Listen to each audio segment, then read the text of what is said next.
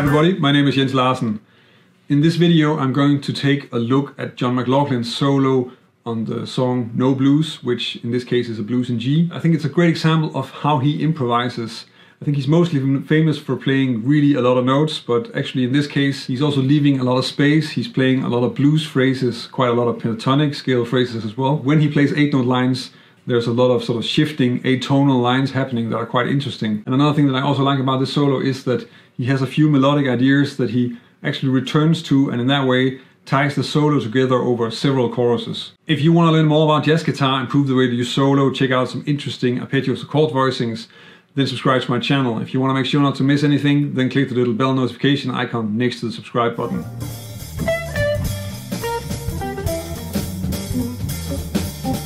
This first example is really at the beginning of the solo, so we get the pickup at the end of the theme and then just the first part of the first chorus. The pickup is on beats 3 and 4. He starts really high with his E and D.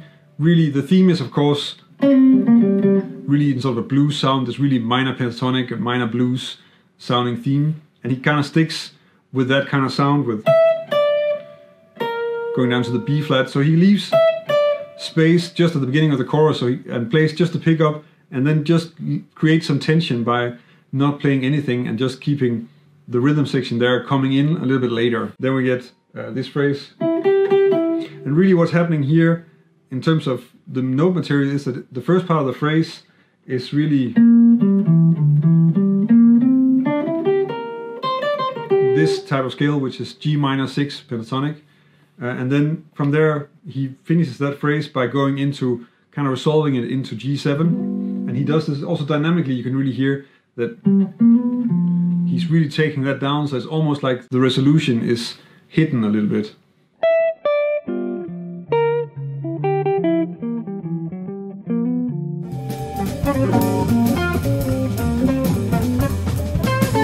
This example is a little bit later in the first chorus, and here he's sort of still staying with the sound of the theme, so we're still in the minor pentatonic sound. So, and then of course some of the lines that he's playing right now here with the large intervals is really moving away from the strict sort of pentatonic sound, so you can really hear that he's moving into some more jazz material, even though it's just a fifth interval. And then we get,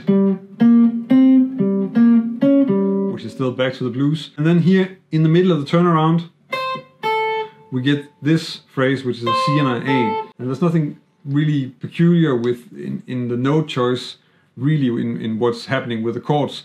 But since we've not really had anything that sounds like that in terms of, just until now the whole thing has been, and then all of a sudden we get some extensions with the A in there that are kind of coming out of nothing and really creating an interesting contrast. And I think another thing that's also interesting about this is that he chooses to do this not at the beginning of the chorus, but in the middle of the turnaround. So timing wise this is also sort of moved around, and he's still playing sort of with this open feel, which is again not necessarily long notes. At least a lot of the people I play with, if we play open, then we end up playing a lot of really long notes. He doesn't really do that. He just leaves a lot of space and comes with some interesting note choices, but not in the obvious places.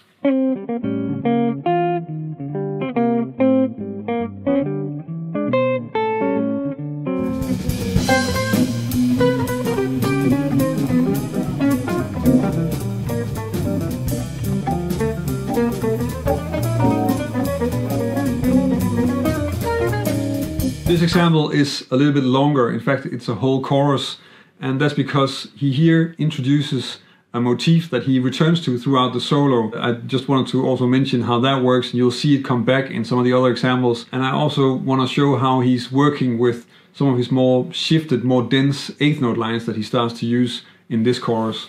So the first thing is that he's really just introducing the main motif, which is just this short scale fragment. And then he develops it a bar later. And then from here on he kind of goes away from it for a bit, so moving down to a D flat, I guess the blue note, and then a chromatic approach to the B and the G. So really just playing kind of like an A flat, moving down to G. And then we get something like a D flat 7 line, and then moving to C7.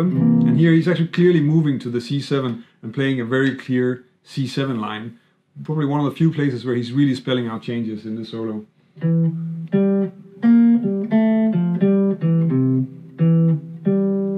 Returning to G7. And then here usually you would expect to get an E7 or a D half diminished E7 here. That's not really there. It's closer to a B flat minor, if anything. So, but it's a lot of chromaticism. And then on the A7 to D7, a lot of shifting. Again, he's really using shifting thirds, both in a diatonic and also in a chromatic way. So in the beginning on the G7 you get the really a lot of moving around in third intervals, and here on in the final cadence we also get just all minor third intervals, and then going back to the next part on the D7, also all minor third material. So really this minor third, so from B flat to D flat and from B to D.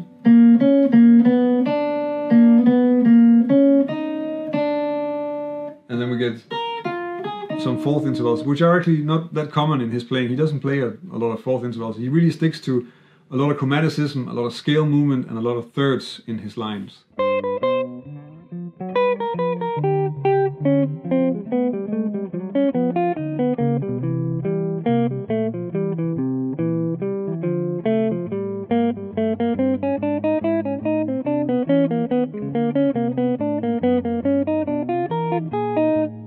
The reason that I can keep on making videos is that there is a community of people over on Patreon that are supporting the channel. I'm very grateful for their support. It's because of them that I can keep on making all these videos on music theory and jazz guitar. If you want to help me keep making videos, then check out my Patreon page. And if you join us over on Patreon, I can also give you something in return for your support.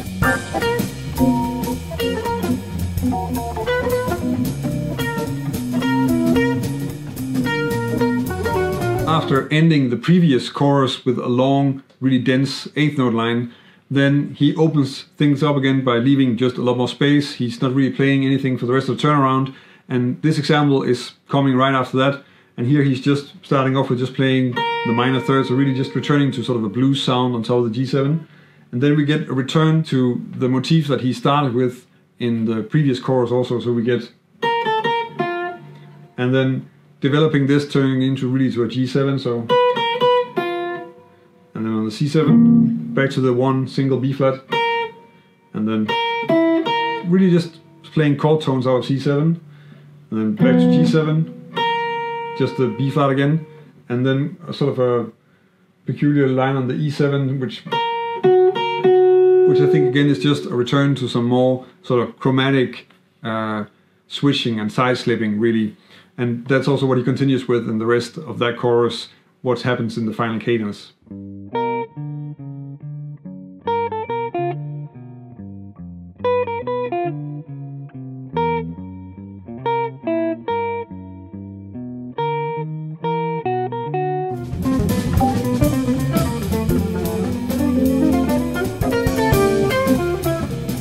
In this example, he starts with something that's pretty simple and pretty much in the changes and really sticking to what is in the chords. And he's playing a G7, kind of implying a C7, and then he just gradually starts to slip away from that and move into more and more sort of vague atonal or chromatic improvisation, and then still manages to sort of slip back into resolve onto the C7 in bar 5. So the first part is really just... and then just scale movement, moving that motif up.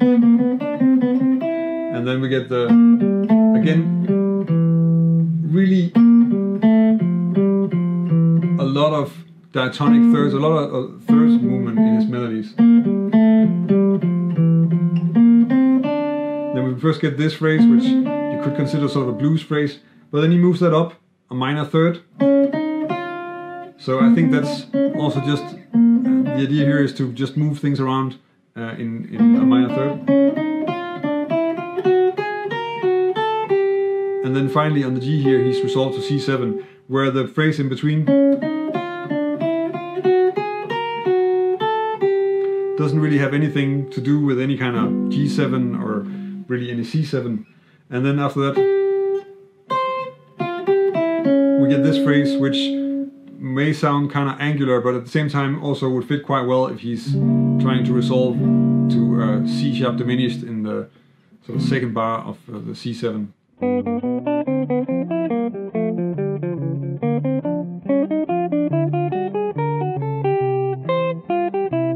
I find it really interesting to make these videos on John McLaughlin because his playing is so different from anything else that I've checked out. I think there are some parallels with other, actually also one of his contemporary, namely Alan Holdsworth, because he's also using a lot of chromatic material in the middle of lines, and it can be kind of vague what is going on.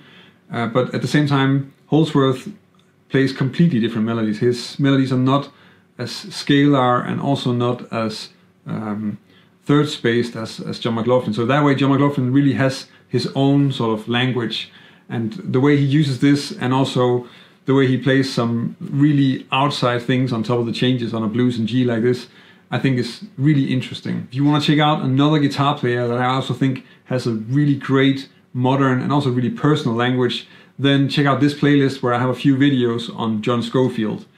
If you want to learn more about jazz guitar and it's the first time you see one of my videos, then subscribe to my channel. If you want to help me keep making videos, then check out my Patreon page. That's about it for this time. Thank you for watching, and until next time.